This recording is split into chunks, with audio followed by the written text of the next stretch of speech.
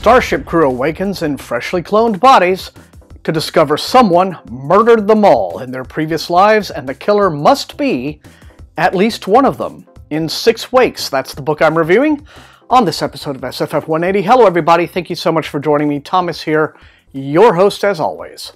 Now 6 Wakes is pretty darn good. Now this makes me happy because of how intensely disappointed I was in Mur Lafferty's first novel, the urban fantasy Shambling Guide to New York City, a book which came out shortly after Lafferty's Campbell Award win, and which tried to do just about everything, most of it poorly. Now you could also accuse 6 Wakes of trying to do everything, or at least more than it needs to, but it does all of its moreness to much better effect. Now what's most impressive is how Lafferty has constructed a science fiction murder mystery in which the science fictional elements are inseparable from the mystery. Now I've read my share of SF mysteries, which are simply regular mysteries that happen to be set in the future or on some orbital colony or something like that, but which could just as easily have been taking place in a bodega in modern-day Southern California. But 6 Wakes places its mystery within the context of a future society about 4 centuries down the road, in which human life extension is routinely achieved by cloning. Now people die and their old bodies are discarded, and their mind maps are simply installed in a new body. Governing all of this procedure is a collection of laws called the codicils, which ensure that cloning is done under what can be called entirely reasonable ethical guidelines. You can't make multiple copies of yourself. Now that's a good one, considering how many people cause enough problems in life with only one of them around. Now, you can't plug the wrong mind into the wrong body, and most importantly, you can't hack a person's mind map to do the Gattaca thing and create a tricked-out, modified version of yourself. Now, if you guess this is the one law most commonly broken, you'd be right. Now, the codicils are at the core of this story, and if they superficially resemble Isaac Asimov's 3 laws of robotics, well, you wouldn't be the first to remark upon it. Asimov created his famous laws, and then concocted a whole series of stories to explore situations in which they might fail, or at least prove to be less helpful in solving problems than their written intent implied. The robot stories were thought experiments, which is what much of the best hard SF tries to be.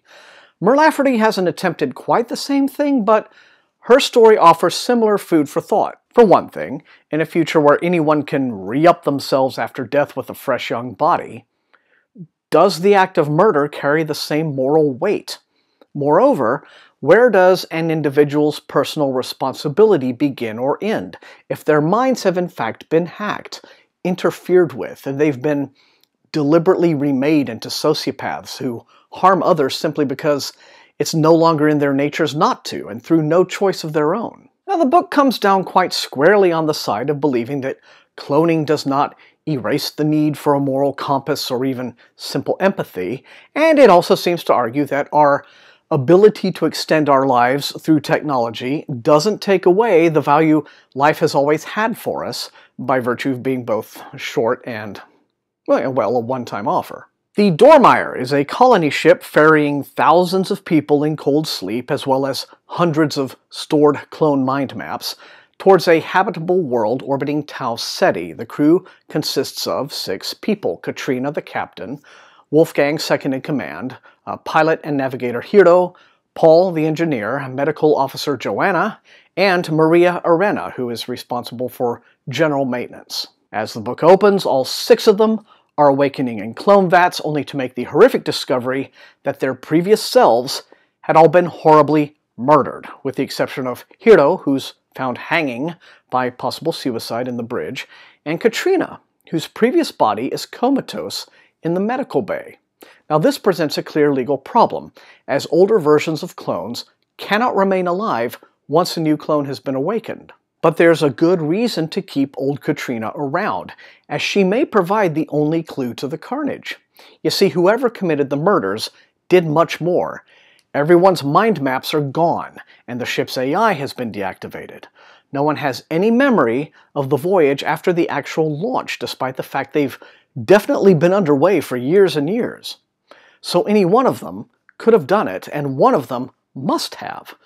a worry compounded by the fact that all 6 of them have extensive criminal pasts and have taken their crew positions as a way of clearing their records. At least the cargo is safe. What unfolds from here is a slick and smoothly paced science fiction crime novel that expands well beyond a whodunit. Now, without giving too much away, what we find is a story that explores just what a profound impact life extension cloning will have on humanity at large, leading, as per human nature, towards greater conflict, fear, bigotry, and violence. The gift of greatly extended, if not eternal life, won't be met by everyone as a gift, especially not when there are legitimate fears that what comes out of the vat may no longer be you, should the wealthy and powerful decide they have a use for you and have no scruples about remaking you in their image to suit their ends. Fans of John Scalzi's Lock-In should take to this, but 6 Wakes has an accessibility that should win a broad overall readership. Its biggest problem is that, like so many stories that pile conspiracies on top of conspiracies, after a while, it all gets so labyrinthine your head may swim. But a lot of crime fiction, in my experience, is like that.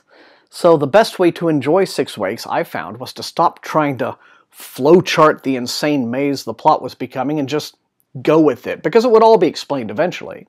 Which it is, I might add, in a satisfying way. So yes, it's all a bit much after a while, but I greatly enjoyed the ride. And a few of my guesses as to the solution of the whole mystery were even right. So, mischief managed. And that is all I've got time for on this episode of SFF180. Thank you all again for joining me. Remember, the most important thing, these are reviews. You will not always agree with me, but if you enjoyed watching, please hit that like button, share the video far and wide with all of your SFF reading friends, and above all, please subscribe. If you have not done so, that is how SFF180 grows as a channel. You can also support the channel at my TeePublic store and at my Patreon, where all of my lovely patrons, the Recruits and Winks Army, get to watch Mailbag Monday 1 day early on Sunday afternoon. So thank you all so much again for your support, and until I see everybody next time, happy reading.